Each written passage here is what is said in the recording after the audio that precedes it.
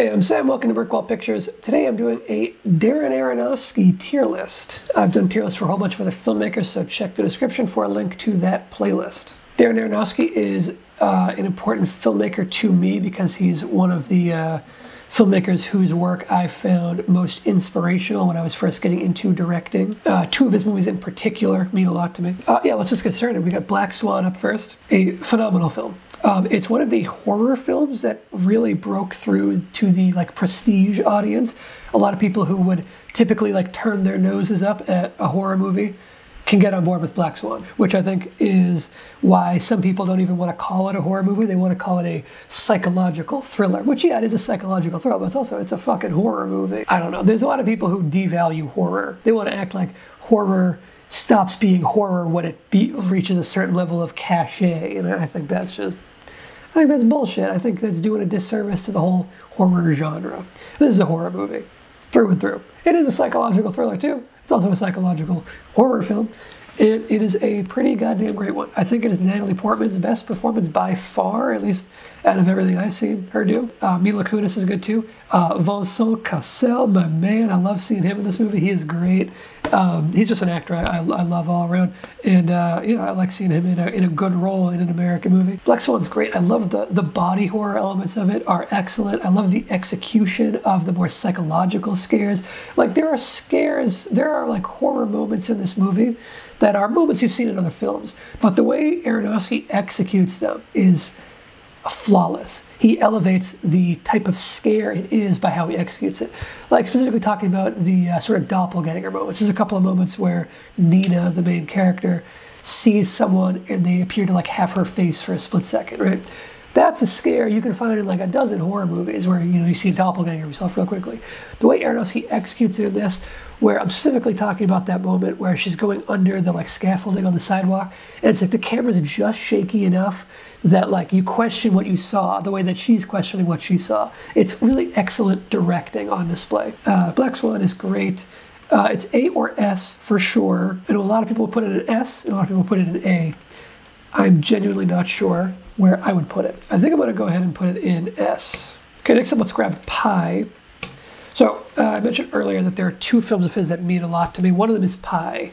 The other one is not Black Swan. Pi was, I found it just so incredibly inspirational when I was first, directing my first tiny little short films. Pi meant so much to me on that level, and it still does. I find it extremely inspirational how it was made for such a tiny budget, so guerrilla and grungy, and yet so effective at what it's trying to do. Honestly, the story is kind of messy. Some of the acting isn't great, but it creates such an atmosphere, and I love the high contrast black and white style. I think this is such a visually striking film, and it gets all the striking visuals from its bare bones budget. This was Aronofsky's first movie, and I mean, it does feel like a first movie, but in the best way possible. What this movie means to me is I have an S tier attachment to it. The actual quality of the film, though, is much lower. I think most people would probably rank it in C tier or lower. Honestly, I wouldn't even be surprised if some people put it in E or D or even F. It's extremely rough around the edges, and it is messy on a narrative level. For me, the atmosphere, the visuals, just the bare bones construction of it means so much. I think in my heart, it's an S tier. Do I lower it from an S to an A or all the way to a B? If we're talking the straight up quality of the movie, it probably can't go higher than B, but it just feels like a disservice to that movie because it's so effective in so many ways. Oh, and the soundtrack is so great. This is the soundtrack that I listen to regularly. It's tough. I think I'd be furious with myself if I didn't put it in A, so I'm going to put it in A. And in my heart, it's an S. Next we have Requiem for a Dream, which is that is the other one that means a lot to me. This is another highly influential film for me as an aspiring filmmaker back in the day. And of course, this one's a bona fide classic. Everyone loves Requiem for a Dream. I hear a lot of people say it's the kind of movie you watch one time and never again because it just destroys you. I don't think so. I've seen it a bunch of times, and I think it's great every single time.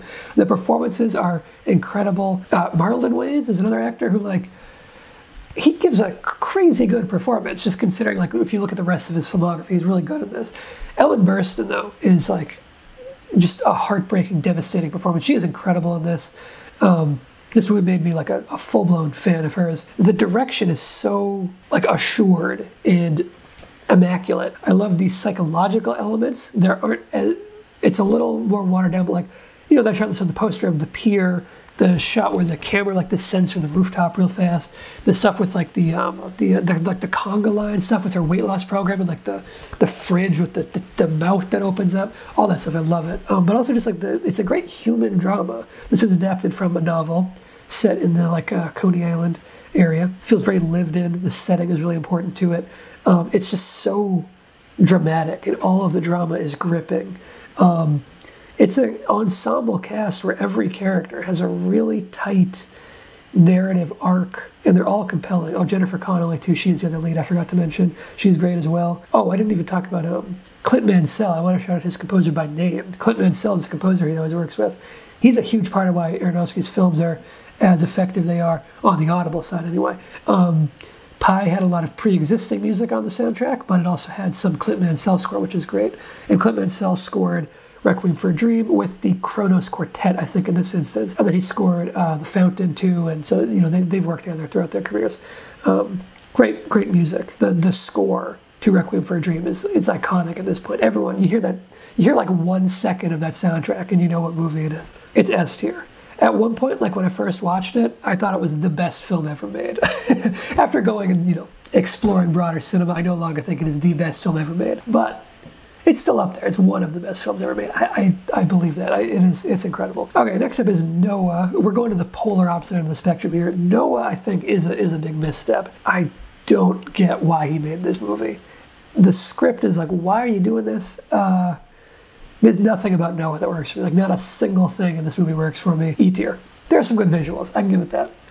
I don't remember the music. Maybe the music's fine. Yeah, I can't think of anything else. I don't like Noah. Okay. The Wrestler. The Wrestler is a fantastic drama. It's a much more like restrained, simple, humanist kind of story than his other stuff. I mean, Requiem for a Dream is very humanist, but The Wrestler is a lot more smaller and personal. It's a real character study on this one guy, this wrestler played by Mickey Rourke, giving the performance of his life. It's an incredible performance. And the way Aronofsky shoots this movie is just perfect. It's an outside-the-box choice that perfectly accompanies the story being told. There's lots of shots where the camera is like right behind Mickey Rourke, and it's almost following him, like almost like a perpetual OTS, but kind of like not even OTS. We're like right behind his back, following him around, and it creates this sense of claustrophobia, but also the sense of personal attachment. It really tethers you to this person in this character drama. It's a great part. I think it's A tier. Marissa Tomei is really good at it as well. Okay, The Fountain.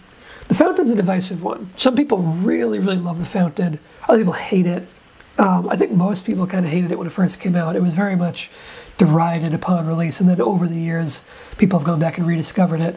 I'm kind of torn on it myself. There are parts of it that I think are brilliant, like the score. I think the soundtrack, Clint Mansell's original score for The Fountain, is probably his best score. And it's honestly, the score is better than the movie.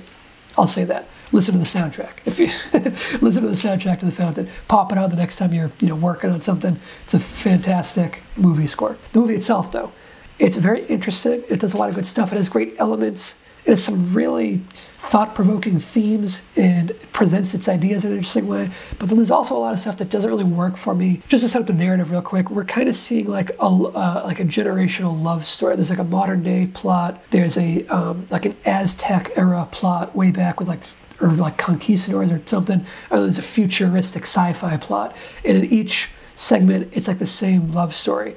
And you can read a lot into that in kind of like a Cloud Atlas kind of way. This was before Cloud Atlas, and kind of doing the same idea. So it's Hugh Jackman and Rachel Weisz in each of these segments. Actually, I think in the future one, she's not really in it because the character she was is now a tree, which is outside the box and interesting.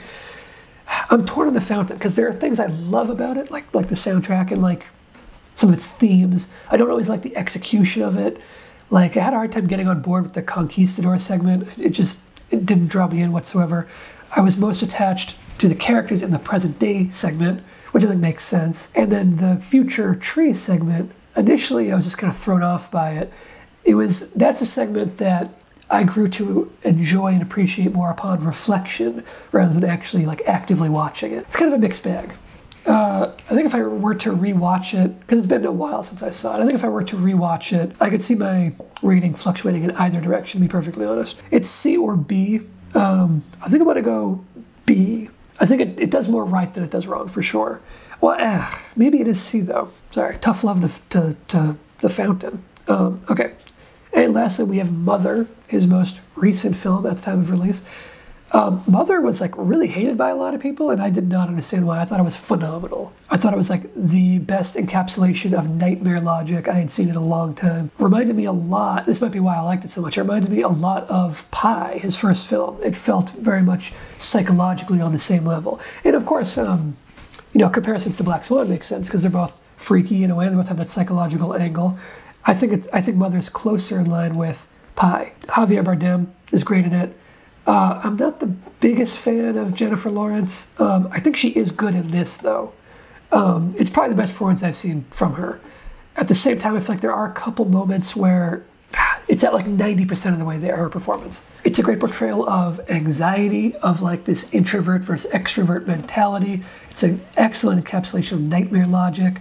It's telling of like its biblical connections. I think honestly, they're maybe a little too on the nose. It's like obvious, you know. I feel like Mother wants to be like a David Lynch movie where you have to like, it's all abstract and surreal and you have to like think about it and maybe you can interpret it or maybe just let it wash over you. But with Mother, I feel like everything's really obvious and really on the nose. There's not really a whole lot to read into it. And it didn't help that Aronofsky was, when he was doing his press tour, he was going around explaining the movie to all the interviewers. I think that's not the right approach. Should have taken some cues from David Lynch and just, when they said, explain the movie, and just say no. Believe it or not, Eraserhead is my most spiritual film. Mm-hmm. What elaborate on that? No. I like Mother a whole lot. This movie, I think, is unfairly derided. I think it's great. I love that it really goes there. Like, it doesn't pull its punches when the crazy shit starts happening. Kristen Wiig's really good in it, by the way. She's an odd choice to pop in there for that character, but I think she's great in it. And I think Domhnall Gleeson, it's fun to see him always.